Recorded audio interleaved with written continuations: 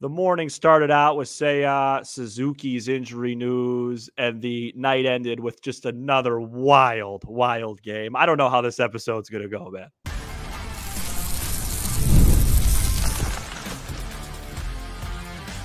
You are Locked On Cubs, your daily Chicago Cubs podcast, part of the Locked On Podcast Network, your team every day. You are Locked On Cubs, part of the Locked On Podcast Network, your team every day. Alongside Sam Olber, I'm Matt Cozy. Sam and I are lifelong fans, taking our passion into a discussion with you on all things Cubs. Thank you for being part of the show and making Locked On Cubs your first listen today. And the best way you can help us grow the show is to listen every day, like the video, and comment anything below. Today's episode is presented by Monopoly Go. We all have a competitive side, and you can showcase that with Monopoly Go, the mobile hit twist on classic Monopoly. Join your friends and download Monopoly Go now for free in the Apple or Google Play Store. Well, the top story, I think, still is Seiya Suzuki being out for an undetermined amount of time. We're going to get that going to lead off the show, but the Cubs with a thrilling 3-2 win on Monday night in Phoenix, AZ, and we're going to break down that entire game as well before we have a couple notes on Ken Holtzman, who passed on Monday. Sam, what a crazy day on Monday in Cubs land. I'm starting to think this is like Ashton Kutcher's going to come out and punk us or something. I mean, it's April 16th.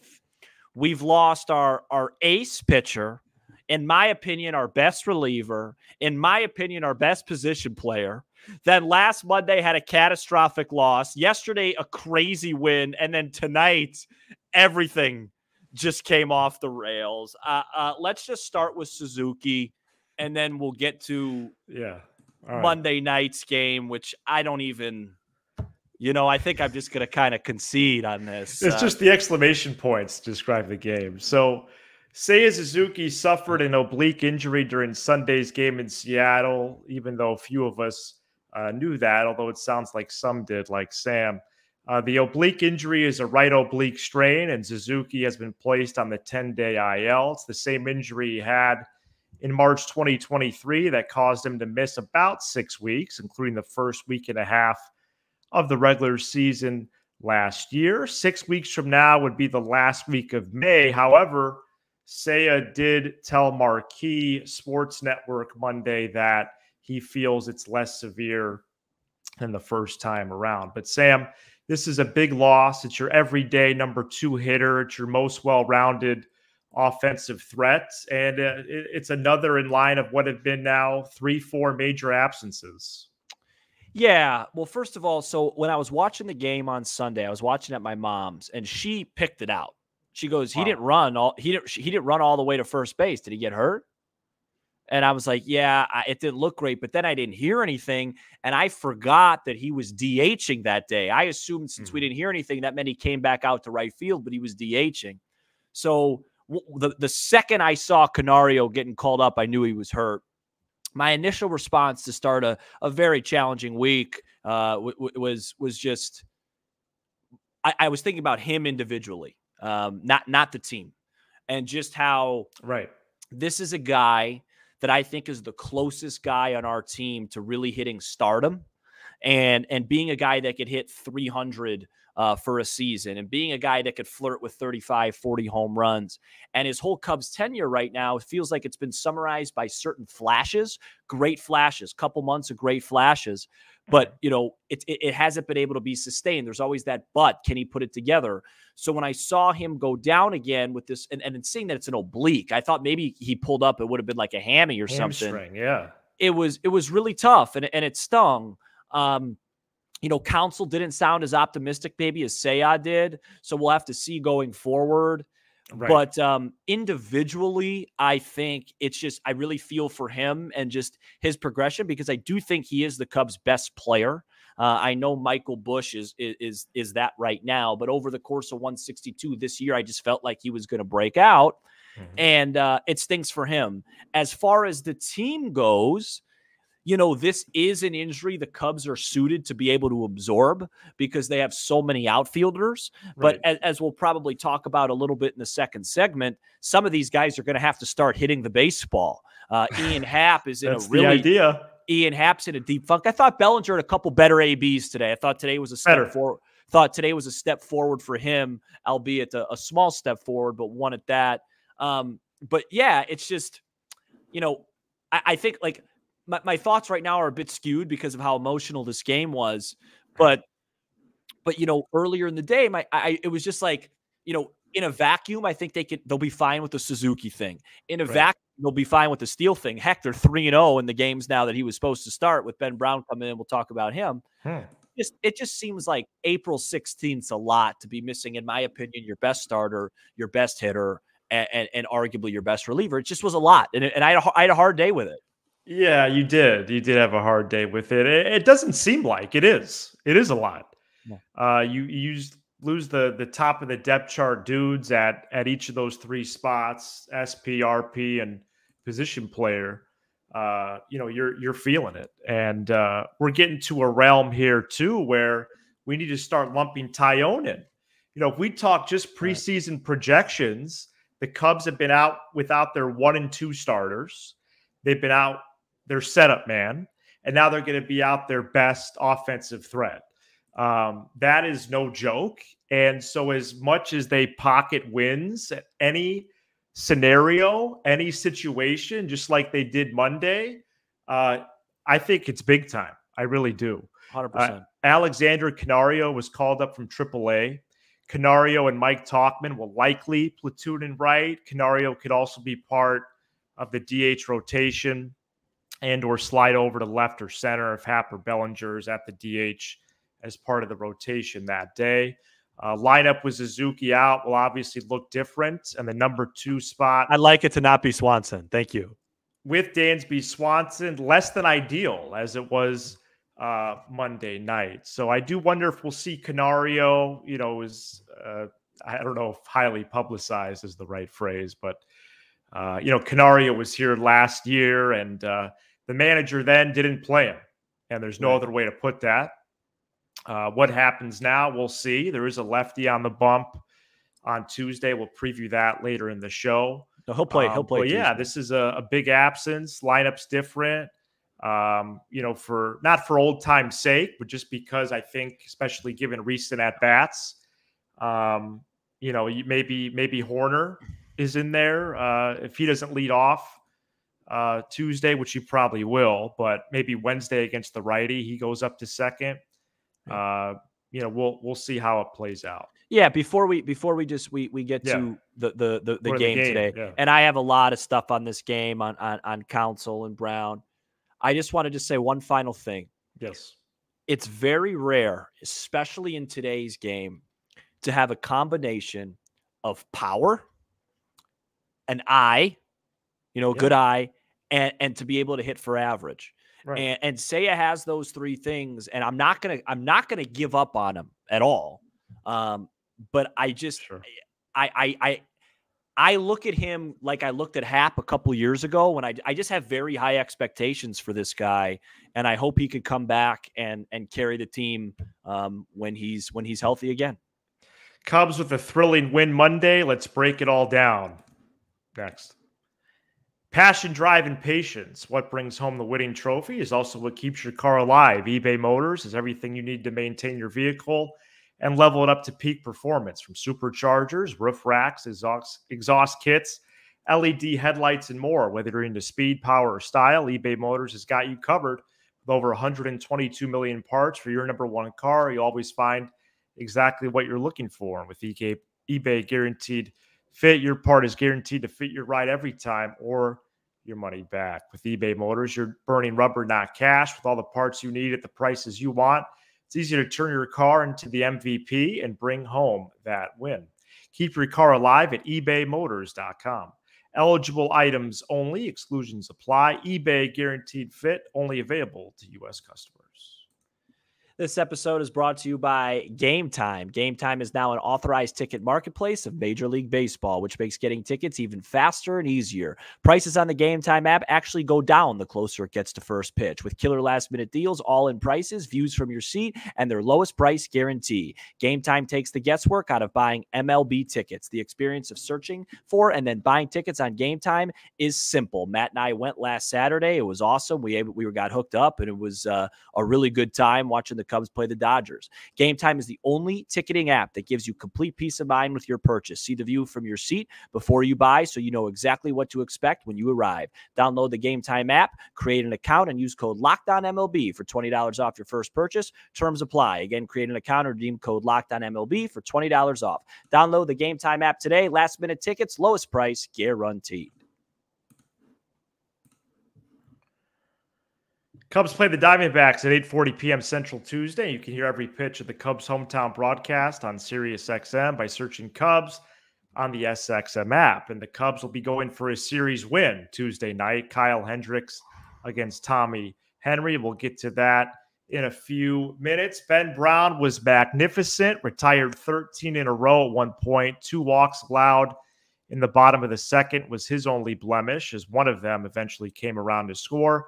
Finished with 1 run on 1 hit in 6 innings, walked 2, and struck out 4. Michael Busch homered for a 5th straight game. He's now one of 5 Cubs to homer in 5 straight. And the Cubs took the lead for good in the top of the 11th. Top of the 12th, excuse me. Top of the 11th. It was an 11-inning ball game. Top of the 11th. I'm sorry. Top of the 11th, thanks to a Nico Horner 2-strike single with the bases loaded and nobody out. The Cubs didn't score any more runs, but Keegan Thompson, what a story this could be. He pitched both the 10 and the 11th scoreless to close this one down. Sam, where would you like to start? I don't know. Because this game was hammered. I don't know. I'd like to start, I think, with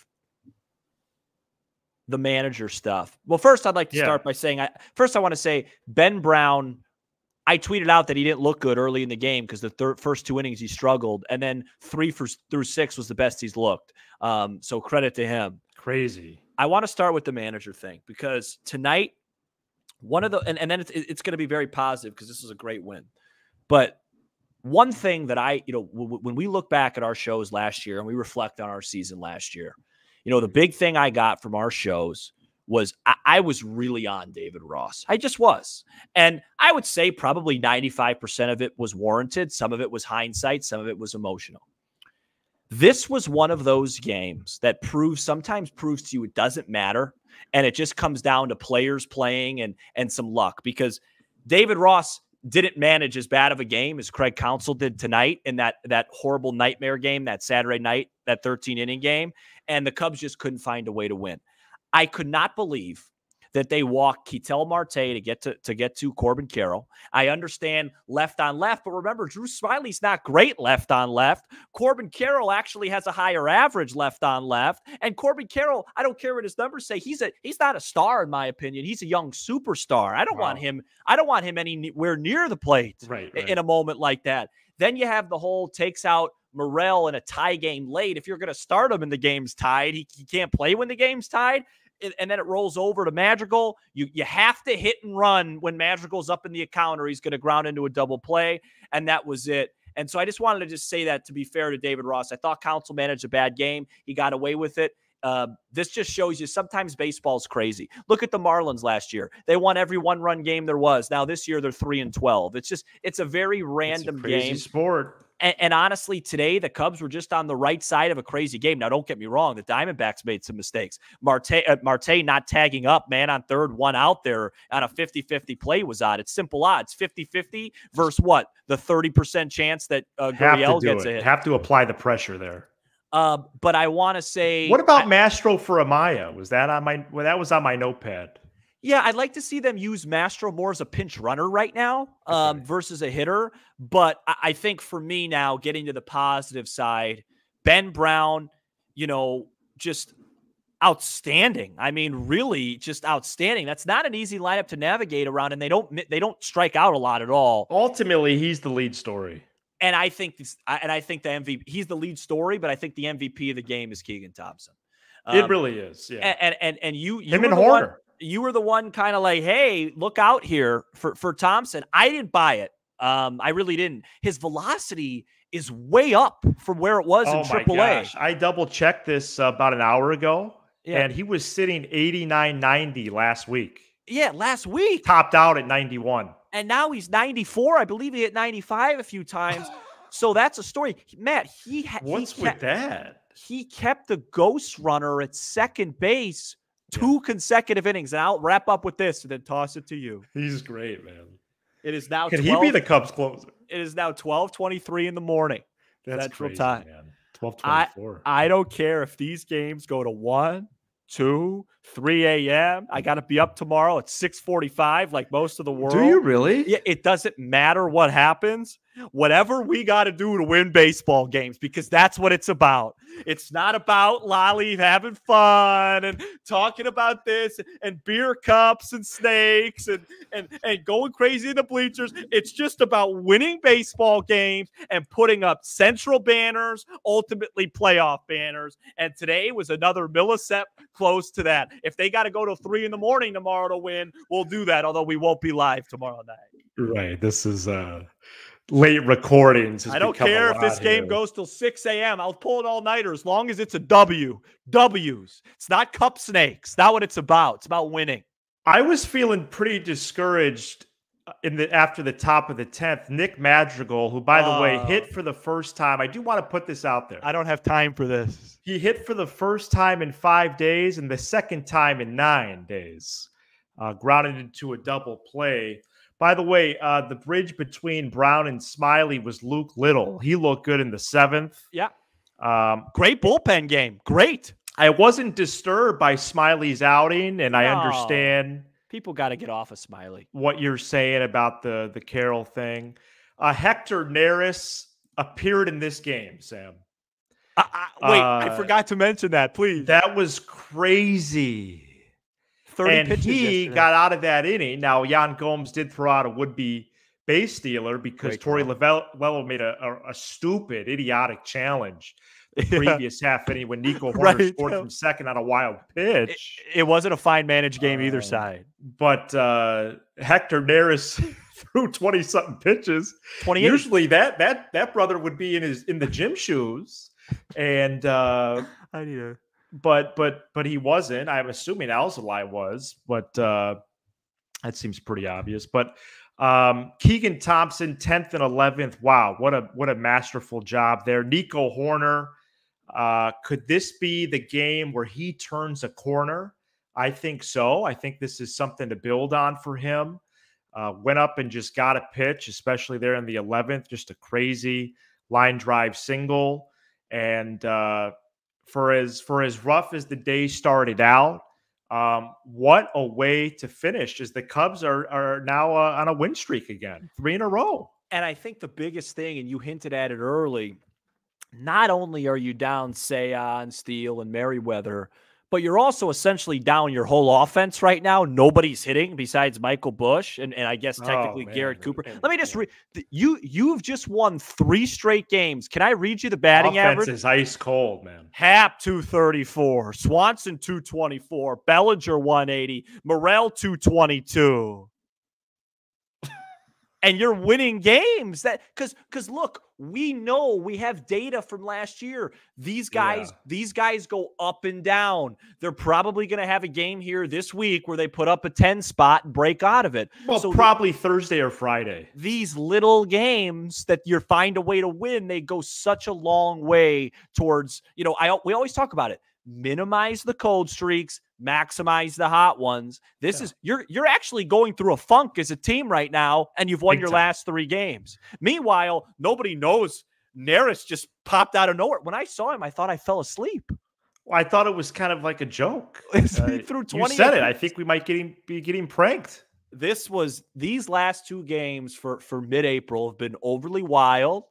And guess what? He looked better, by the way, Neris. Yeah, well, of course, it's hard to look worse than he did Sunday, but he looked much better, and we'll see, man. It's starting to get late, so right. starting to get. You mean in terms of time? Yeah. Well, yeah, it's coming up on 12:30. I feel like I'm starting to repeat myself. Bush, Barry Bush hit another homer. Yo, and could Cody Bellinger please watch Michael Bush tape? Please. I like what I saw from Bellinger today. I'm intrigued going into tomorrow. Okay, good. Well, do you Tuesday, Kyle think Hendricks against Tommy Henry. Do you think they sit Bush versus the lefty tomorrow? No. Henry is the first lefty starter the Cubs are facing since Kyle Freeland exactly 2 weeks ago, Sam. Crazy. So it's been a long time. And series win is on the table. And what's the goal? Okay, language alert. What's Kyle Hendricks' goal on Tuesday? A quality start. Okay, so quality start. We're still going by the baseball card, baseball reference definition. 6 innings, 3 earned or less. 6 innings, 3 earned or less. Yeah. Okay, we'll keep tabs on that as the Cubs go for a series win, just like that in Arizona on Tuesday. Again, we will not be live with post-game coverage. We'll play the hits and get out a episode Wednesday morning per usual. Maybe some storylines so far for the Cubs. Who really needs to step up in Suzuki's absence and things like that. All right, let's wrap it up with some Ken Holtzman tribute coming up next. Today's episode is brought to you by LinkedIn. Are you struggling to close deals? LinkedIn Sales Navigator is a sales intelligence platform that helps professionals effectively prospect and engage high-value customers, drive higher revenue, and increase sales performance. Fueled by LinkedIn's 1 billion member platform, Sales Navigator gives you the most up-to-date first-party data, enabling you to unlock conversations with the people that matter. Right now, you can try LinkedIn Sales Navigator and get a 60-day free trial, linkedin.com/lockedon. That is linkedin.com/lockedon for a 60-day free trial. Let LinkedIn Sales Navigator help you sell like a superstar today by going to linkedin.com/lockedon to get started. We close out a show here on a early Tuesday morning live and everywhere else on demand on YouTube, Apple, Spotify, SiriusXM, and everywhere you get your podcast. Considered one of the best left-handed pitchers in Cubs history, Ken Holtzman died on Monday. Cubs with a few nice tributes, including one on Marquee during the broadcast Monday. Holtzman pitched 2 no-hitters with the Cubs. My dad pointed me towards that earlier Monday. August 1969, June 1971. Only one of only 3 pitchers in Cubs history with multiple no-hitters. Holtzman, and who are the other 2? Quick Trivia Tuesday. Arrieta. Jake Arrieta. I don't have time for anything like Larry this, right? Corcoran. Yeah, so all told, 9 seasons with the Cubs as part of a 15-year MLB career. Let's pour one out for Ken Holtzman. Yeah, and I'd like to just say one more quick thing on Ken Holtzman. You know, this is a Cubs show, but if my memory and baseball reference stuff serves me correctly, I believe in 1971 he was traded to the A's. Yeah, he was an A for a while. For Rick Monday. 3 straight World Series champions. He was a part of those teams. And I'm almost positive, I should have just looked it up while you were reading, but I think his ERA in the playoffs during those 3 years for the A's was under 2. Yeah, it was in the ones. Yeah. Yeah. He was a stud pitcher. Yeah. So, you know, rest in peace. All right. We'll be back Wednesday morning, normal time. Our episode will drop Wednesday morning. Cubs win. Titles. Seiya is out, but the Cubs win, and they continue to be in survival mode. He's Sam Olber. I'm Matt Cozy. This is Locked On Cubs. Go Cubs.